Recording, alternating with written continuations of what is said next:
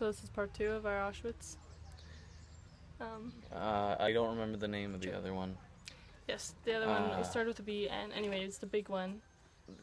And I think what hit me the most was just like, because they had the train track going right through, and that train like brought so many people, and they had no idea.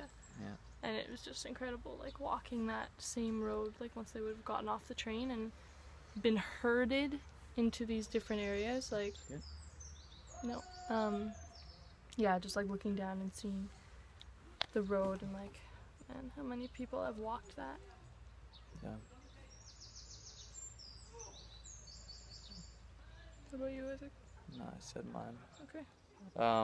The walls. They were like this, right? Like they're posts and they're kind of curved. It just reminded me of like a claw, you know, just like holding in. Yeah. But there were so many. It was so big. So big. So big. It took about, what, an hour and a half? It's about a kilometer square. Yeah. It took a long time to like walk. So 4 kilometers we walked around the perimeter of the. It wasn't even the perimeter actually. We just walked 4 kilometers around, but there was more to one side. So it's really big. Yeah. Oh. So. And there were the gas chambers and crematoriums that were blown up when the Nazis were fleeing. Yeah. But they had like little, like on the little information things, they had like the map of what, like the floor plan of what the buildings would have been. And it's just terrible to see what each room was and what they were doing and stuff. Yeah, it was really hard to be there, but I think good at the same time, because I think that we can't forget what had happened, and yeah, we can't repeat it.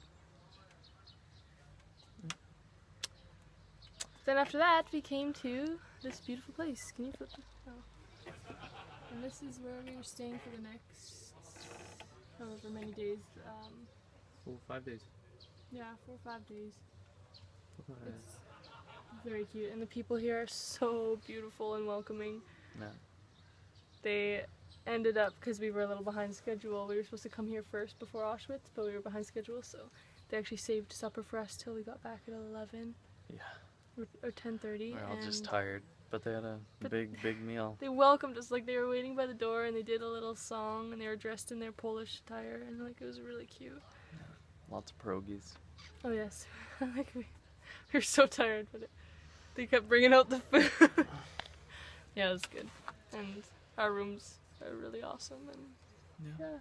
So, yeah, that was yesterday, and yeah, it's crazy day.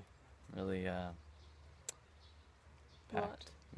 Packed. A lot to think about and pray about, but it was good. Right. And today we're off to go see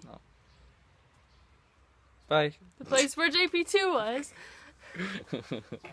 And his hometown, there's a museum there, we're going to the museum, and then today starts we get to go meet up with all the Canadians in Krakow. So pretty good. Yeah. Okay, bye.